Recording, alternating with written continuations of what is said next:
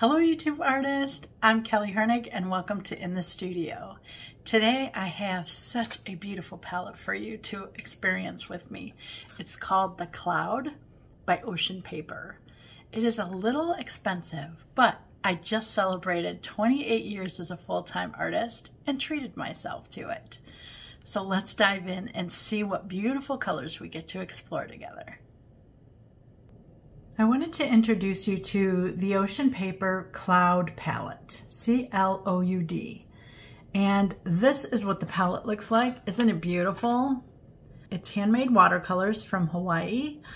And I just celebrated 28 years as a full-time artist, so I splurged and bought myself the Cloud palette. I've been wanting it for a while now. It's been on my list and they finally restocked it, so I was thrilled to be able to purchase it. These are what the colors look like all laid out, and I've moved them around. I like to put them in order the way I will use them, and I wanted to share this with you first, so let's go over the colors here. Let me bring that up.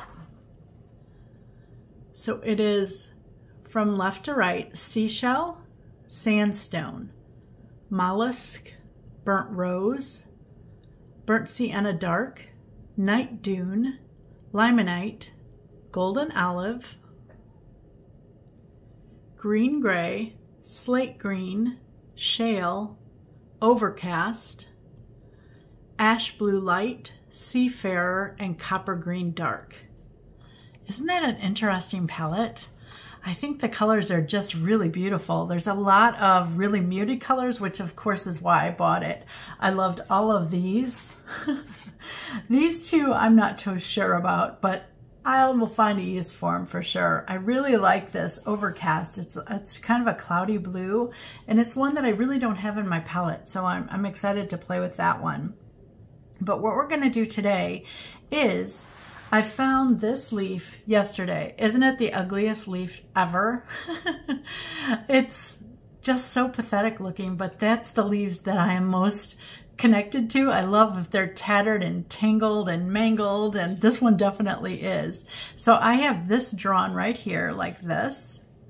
And then I am doing this little fox. Look how cute he is. He's just a little figurine that I got from somewhere, but I've got him drawn kind of right here. He's a little smaller, but I love the composition, and I'm going to explore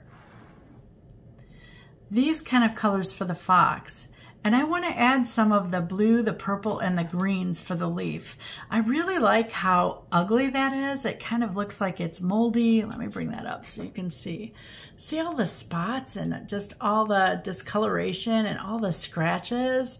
So I'm going to play around with some salt today, and I want to see how Ocean Paper Watercolors does with applying salt.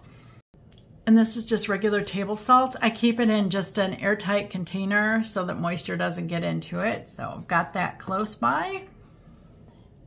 And we're going to work on the leaves first, and I'm just going to play with colors. I just want to add some color mixes, wet on wet. I don't want it to have like an overall green. I just want to play and see what it does.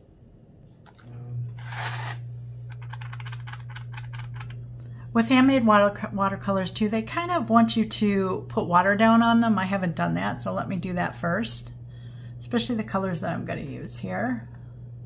Okay, I've got some of the blue. I like that blue a lot.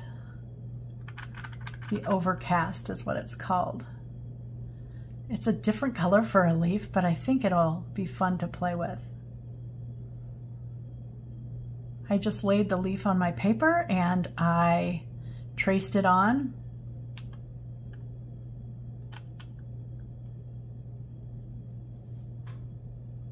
Need a little more water. I always forget to add water to watercolor, which is ridiculous, but that's what I do.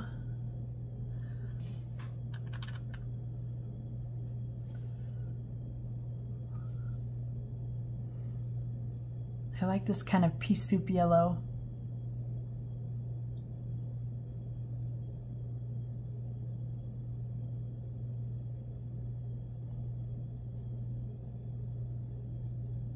Bring you a little closer.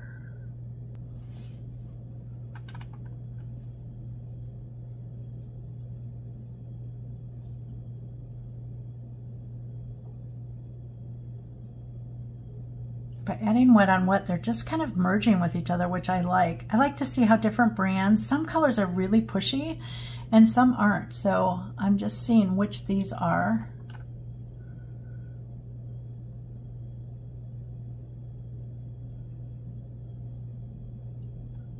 These colors are very much alike. One's a little greener, one's a little bluer, but I like that I've got the extreme over there. So this one I want to kind of keep a little lighter.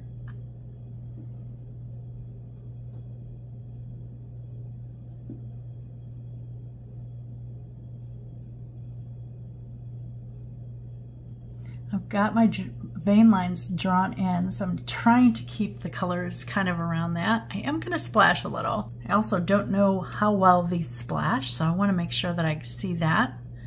I'm going to take a little bit of that overcast color and I want to just dot some in here to see what happens.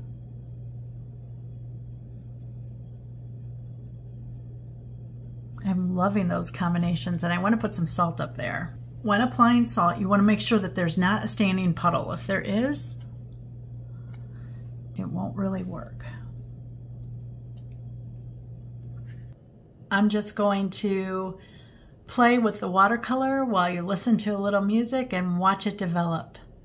I'm using salt, water splashes, and just about every muted color from the palette. Wow, I'm already loving just the different colors. And you can see I'm just kind of dabbing in and out. I just really want to play with the colors and see what they can do.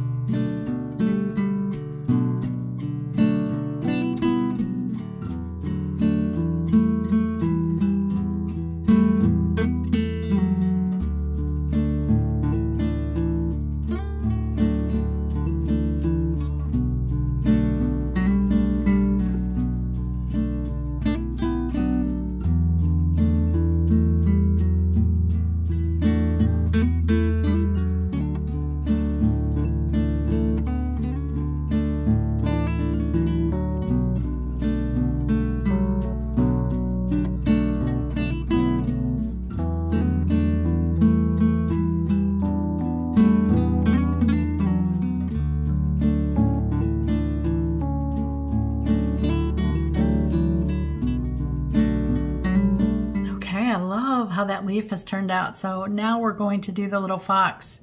And the fox I want to do in these kind of colors here. I want to add a little bit of the sandstone and the mollusk and then get into this burnt sienna dark.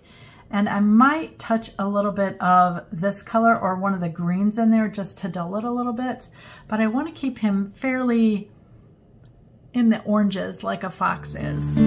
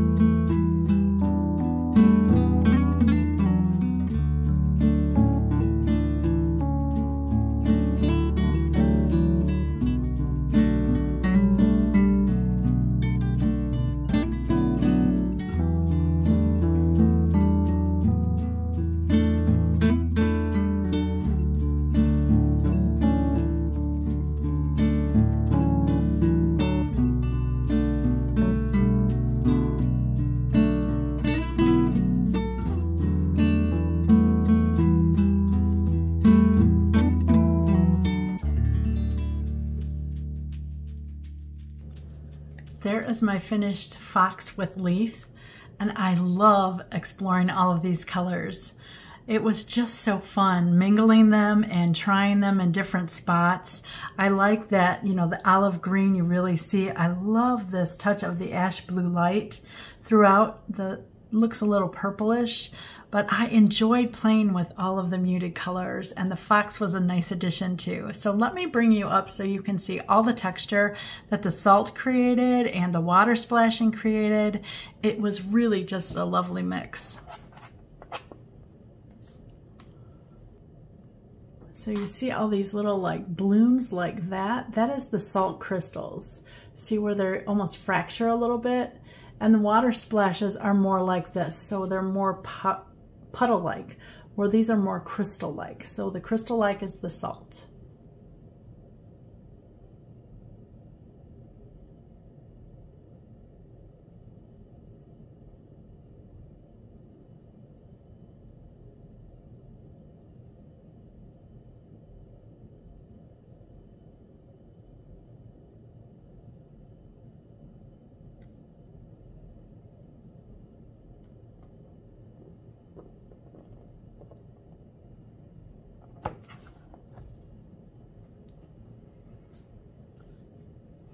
If you were inspired by today's color play with the Ocean Palette Cloud watercolor set, please like, comment, or subscribe.